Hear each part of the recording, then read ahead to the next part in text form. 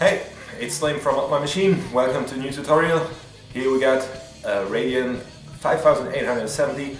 Here we got the aquagratix 5970, and now we're gonna put them together so you can do it with water cooling. All you need is a graphic card, the aquagratix of course, scissors, the screws and some plastic rings. You need the thermal pad, you need thermal compound, the manual, we don't need it, and screwdrivers.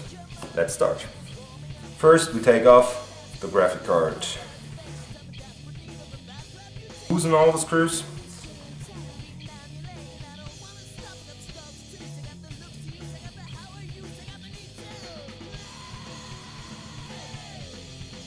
Don't forget these two screws.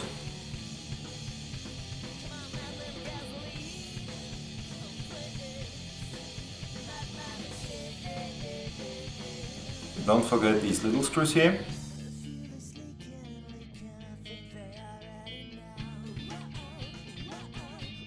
So just pull off the cover.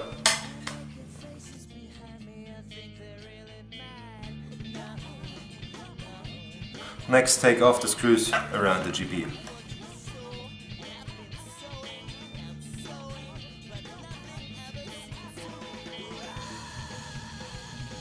Be careful when pulling off the original cooler.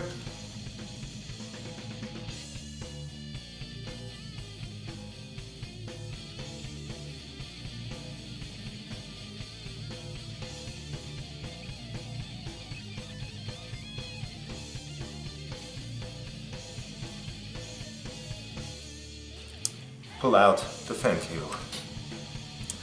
So we put thermal grease on the GPU and the RAM blocks. Pull off the put off the old one first. Then we have thermal pads on the voltage regulator blocks. So these are here, 1, 2, 3, 4, 5, 6, and number 7 is here, the small one. Also clean that. For the 5850 it's exactly the same. The layout just differs a little bit. You got the voltage regulators a bit to the sides, but you can use this tutorial also for the 5850. It's nearly the same.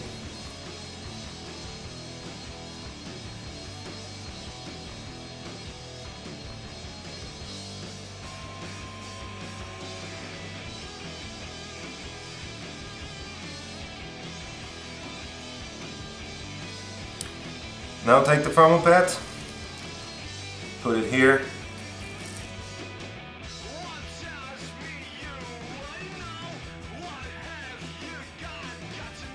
and put it there.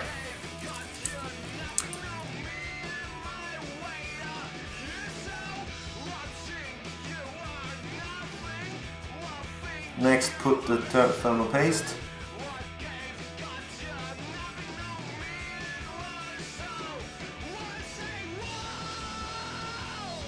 Before you attach the cooler, there we are, put the little plastic rings on the 3 places.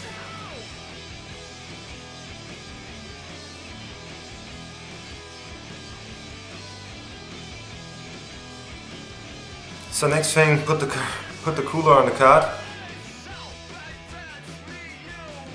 hold it on the block where the fittings come later on, and orientate on the big voltage regulator block.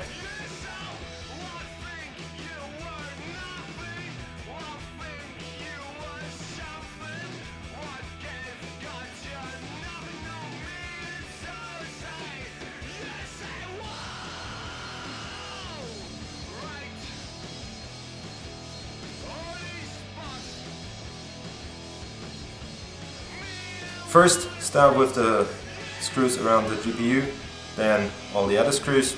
Just tighten them gently.